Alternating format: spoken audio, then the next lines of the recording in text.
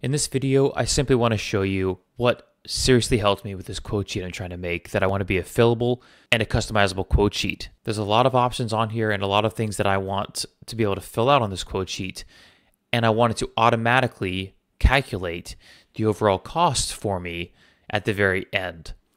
And it's this that I was having trouble doing. Filling in all the fields was fine, but this video is simply going to be how to make fillable addition, subtraction, multiplication fields. Let me just get you started.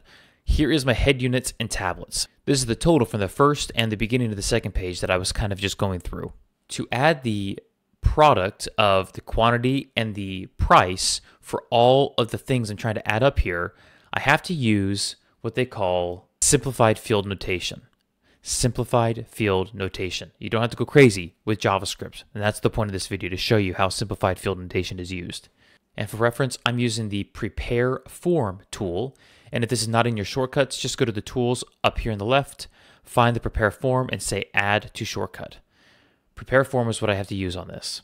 Now, as I'm doing this, I like to have my right side curtain with all of my entity names open, because I need this information. Okay, let's get started. So here I have the purchase price for my head units and my tablets, and I want to add that up. And to show you, my head units are up here. Head unit 1, head unit 2. And this is the quantity that somebody's going to want to buy, and this is the price that they're going to want to buy it at. Same over here, quantity, price. I need to add those together. And then beneath that, I have the tablets. I have either the smaller tablet, quantity and price, or this larger tablet, quantity and price. And so depending on what they want on this quote sheet, whether they want a combination of this head unit with a certain tablet and this head unit with a certain tablet, I want to be able to add all that together. So let me go ahead and go to preview. I'll go ahead and fill this in. So I'll say this is a quantity of 1. The price of this is 100. I'll keep it easy. Over here, I have a quantity of 1. Price of this is 100. So if I do this right, I know that I should have a total in there of $200. Now down here, quantity of this, 1, 100. Quantity of this, 1, 100. There we go, simple calculation. I should have a total of $400 in that field once I'm completed. I'm going to go back to Prepare Form. Now the entities that I need to make sure I'm adding, you can see it's called quantity, QTY, and price. Over here is quantity underscore 2, price 2. And down here, quantity 7, price 7, quantity 8, price 8. When you use simplified field notation, you need to match the case and the text exactly in order for this to work. So I'm making a mental note, quantity and price without a number, and then quantity 2, 7, and 8. Quantity 2, 7, and 8. Okay, now let's go to it.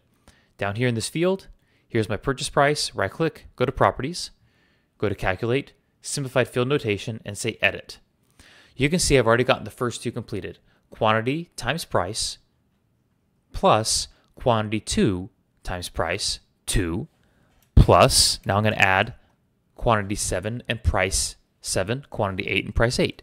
I'm going to check one more time that I got everything correct. Looks good. I'll say OK. And I'll say Close. Now let's go to Preview. It says $400, just what I needed. Thank goodness it's that easy. I'll do one last check. So I should have a total of 600, 700, 800, 1100, 1500. Let's see if we have 1500 down there. And I do. It is working. So I know I got that one completed, and I'm really happy about that. I hope that helped you out.